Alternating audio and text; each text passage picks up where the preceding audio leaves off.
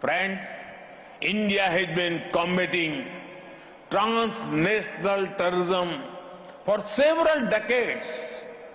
Long before the world woke up to it, we knew the price of safety and security. Thousands of our people made the ultimate sacrifice in this fight. But it is no longer enough that terrorism is fought only the physical space.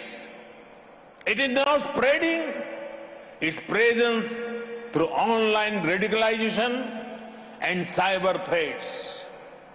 At the click of a button, an attack can be executed or systems can be brought to their knees.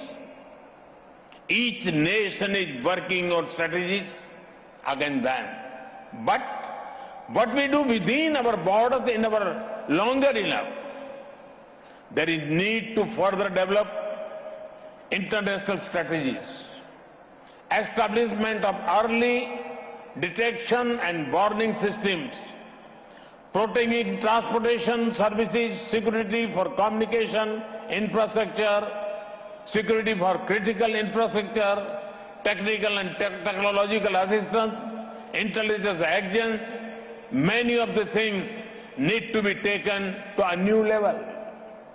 Friends, some of you may be thinking why I spoke of corruption as a dangerous threat. Corruption and financial crimes have harmed the welfare of the citizens of many countries. The corrupt find a way to park the process of crime in different parts of the world.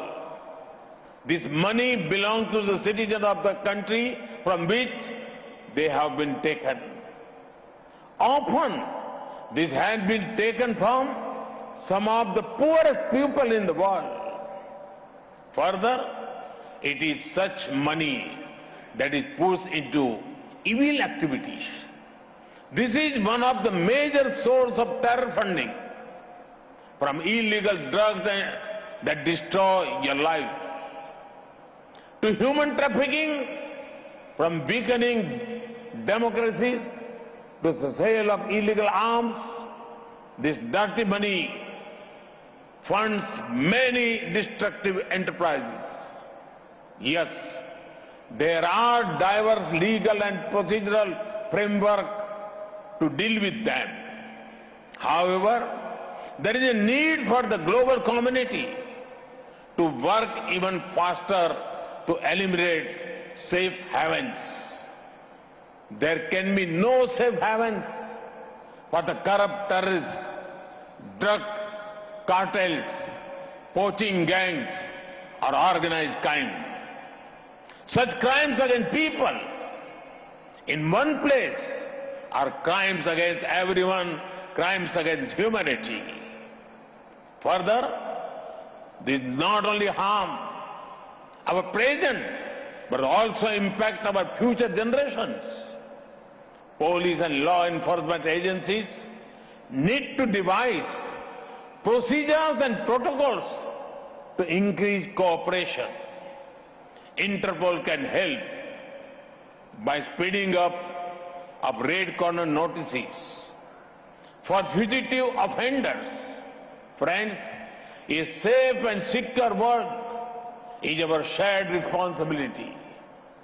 When the forces of good cooperate, the forces of crime cannot operate. Friends, before I conclude, I have an appeal to all the guests. Do consider visiting the National Police Memorial and National War Memorial in New Delhi. You can pay respects to the heroes who laid down their lives to keep India safe. These were men and women, just like many of you, ready to do anything for the nation.